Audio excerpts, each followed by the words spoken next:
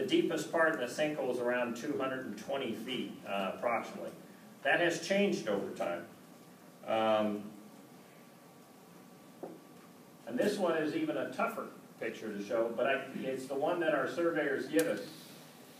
This is kind of an outline of the sinkhole when we're looking from east to west. So this is the east side and this is the west side. And these different lines basically depict the different depths that have been measured by our surveyor doing depth readings with a bathymeter on each of the surveys. This survey right here, this light purple line or magenta line, was the most recent one, and that depth right there is about 220 feet deep. You can see these points down here on prior surveys have shown it as deep as over 400 feet. And then this is the north-south cross-section. It appears that the subsidence is occurring more toward the northwest. As you can see, this area here is the western part, and then you see the northern part as you see this material has flowed in. And that's normal and that's expected as the sand below this clay wants to flow into to try to fill up this sinkhole. As I mentioned, we take these monthly, but the good news is it continues to appear to be filling in, but like I said, it has not gotten stable yet. So you will continue to see charts on this as we go forward, as we take these future surveys. Probably the biggest thing that's been visible over the past week has been all of the trucks on Highway 70 coming in and out of the access road just west of our drive and into our drive. We're in the process of building a containment system, a set of berms that will actually surround this sinkhole. And it probably will encompass somewhere between 60 and 70 acres when it's all said and done. We're trying to use existing roads as much as possible, namely our drive and our facility on the eastern edge. And if you'll bear with me, I'm going to flip forward a couple of charts. I'll come back to this, but just to give you a lay of land, this is Highway 70. Here's Bayou Corn. This is the driveway that comes into our facility, and here's our facility here. The sinkhole containment system that we're presently building will use this drive as the eastern boundary, this area right here. It will use that access road that comes off of Highway 70 as the western boundary. We have actually cut a path through the trees and are filling in dirt to build up this berm on the southern boundary and tie back into this existing access road. And then on the northern boundary, we're in the process of clearing the trees. I think they started today, and they're clearing trees across here, and we'll be hauling dirt in there. Those four sides, east, south, west, and north, will make up the containment system. When it's all said and done, there'll be control structures that will allow us to control water going out or water that needs to come back in. And that's part of what our engineering firm that's assisting us, Tetra Tech, is in the process of designing. At this point in time, we're probably well over 24,000 yards of dirt and sand that has come in already, and primarily to build up this access road and this well location to about this point, and to fill in this southern berm probably to about that point. So please watch for the flashing lights and the signs because there's just a lot of trucks moving around. As I mentioned, the tree clearing on the southern berm is complete, and we're just about cut through on the northern berm. Our hope is that, and my best target is that we'll have preliminary containment, and I would define preliminary containment as having an earthen berm, not the final berm, but an earthen berm along this southern boundary and this access road built up so that we have containment, because the highest area of concern is this bayou down here, and that's where we're trying to make sure we protect. So we would hope to have preliminary containment. I would hope to have that level in the next 2 weeks. Maybe sooner. It all depends on how fast we can get trucks and dirt hauled in and get it leveled out. Let me go back a little bit. anyway, that pretty much covers the containment system.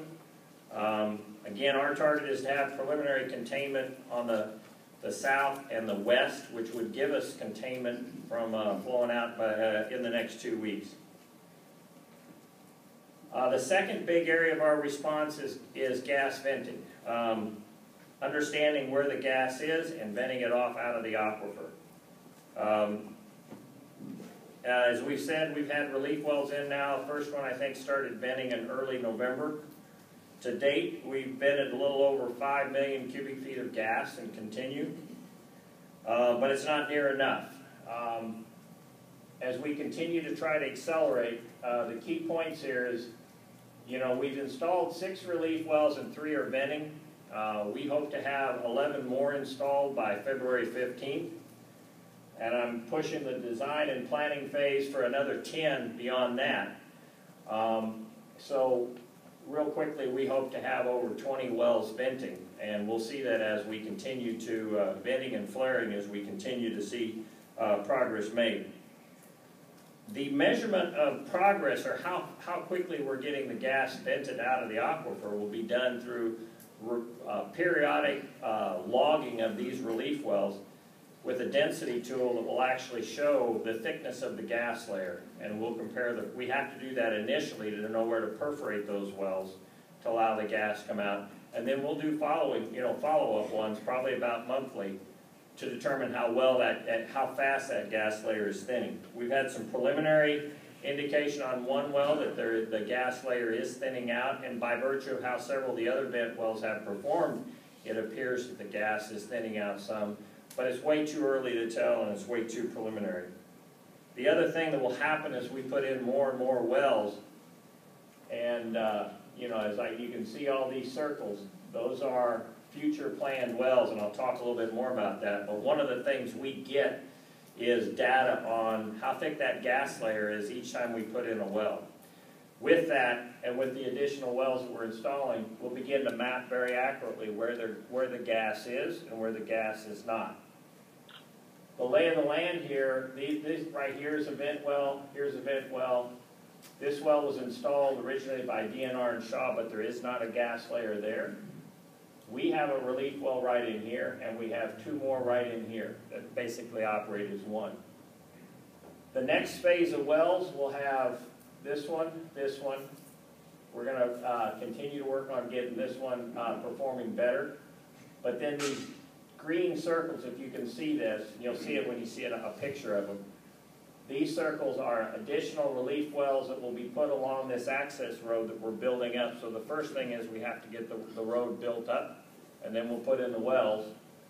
And then the blue was what we had come up with back last Friday as the second phase or third phase of wells. However, because of access and the fact that this whole area is basically a swamp with trees and there's no roads and there's probably a foot of water in most parts, if not more, the challenge is not having a rig to put in the well. The challenge is having a road and trees cleared to get to the location. So, you know, as we move ahead, getting landowner access, we have landowner access in this area. We're looking for landowner access in this area. And we've got a couple more locations we plan on putting up in here to tie into a pressure monitoring well that we've already installed to try to vent that portion off also. So again, you see the green circles, that's the next 11, and the blue are the next 10 after that. These may change from time to time because we're already looking at putting this one in and this one before some of these others because it's dry ground and we can get to it sooner. So we've got all the material we need. We need roads and trees cleared and landowner access in some places, and that we're all working on. So that's kind of a quick snapshot of where we're going with gas venting. Next key, just to kind of recap, I've talked about this at the last meeting, but we continue to monitor the air, both the area around the sinkhole, the community, as well as we're doing indoor monitoring on the community. I think at this point in time, there's been over 97 indoor sampling events, and none have shown detectable LEL or hydrogen sulfide levels, which is good news.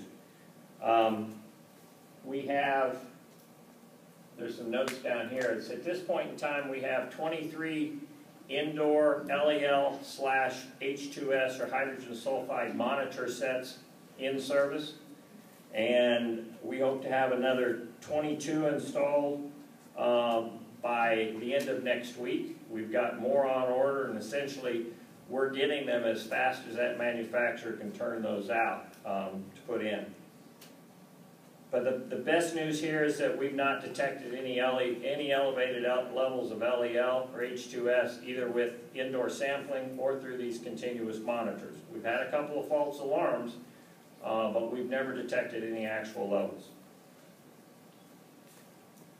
From a water standpoint, we continue to take twice monthly samples of surface water and groundwater. We do have some contamination in the sinkhole with hydrocarbons, chlorides, and total dissolved solids, but we've not seen any impact of anything with the sinkhole off-site. So our hope is that through continued monitoring, but more important, the sinkhole containment system, we can continue to say that in future meetings. That's why we're putting in the sinkhole containment system. The last bit of monitoring I want to talk about is the seismic monitoring, or the passive. You'll hear two terms tonight: passive seismic monitoring and active seismic monitoring. Passive is basically where you use a geophone, like one of these that's actually put in wells, or surface geophone stations to measure seismic activity. That's what the USGS stations have been monitoring since they came in I think, July. We're in the process of installing a very comprehensive seismic monitoring system, a passive seismic monitoring system that will include 6 stations mounted in 80-foot cased wells. They'll be much more sensitive and accurate than what the USGS surface stations were. We already have a 480-foot geophone well that has a temporary geophone right now. We'll have its permanent geophone within the next 2 weeks.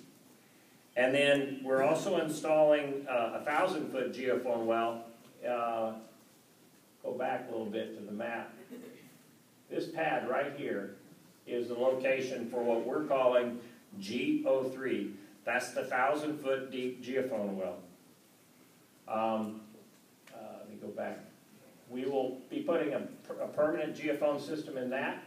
And then we have a well that's no longer in operation called number 1 well that sits on top of the salt. It will also have a geophone assembly installed. So when all of these together will provide a very comprehensive monitoring process to continue to monitor for any seismic activity going forward. That's primarily why USGS just recently, I think, removed their geophone sets, because the process we already have basically duplicates what they were doing, and what we will have when we get all these wells put in the next couple of weeks to next month on the geophone 03 well be far more superior. That's pretty much it. I guess the last thing on the passive seismic system, note here, and you'll see it on our updates on our website, is all the data from these geophones will stream live to the SERI helicorder site to allow anybody that can go online to look at it, and that location of that site is on our website. So all of those will basically be identified and will flow in there, so we can see the activity of all those geophones.